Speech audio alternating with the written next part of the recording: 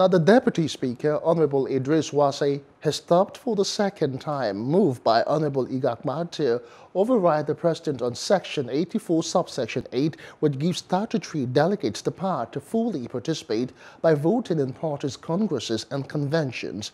Now, this follows a motion brought before the House, listed for hearing on the floor at plenary by Honorable Hon Igbakpa on the need to veto President Muhammadu Buhari over his refusal to sign the sections of the Electoral Act, which empowers the statutory delegates to vote in conventions and congresses of their parties.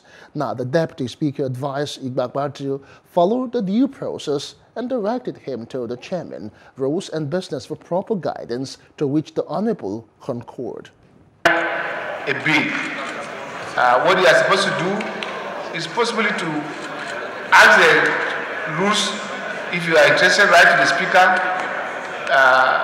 for a bill, seeking for that to happen, and then we go through the normal procedure as enshrined in our own House Standing Orders. I wish to kindly beg you to step down your motion, because that is not the right procedure to proceed on this. Please do subscribe to our YouTube channel and don't forget to hit the notification button so you get notified about fresh news updates.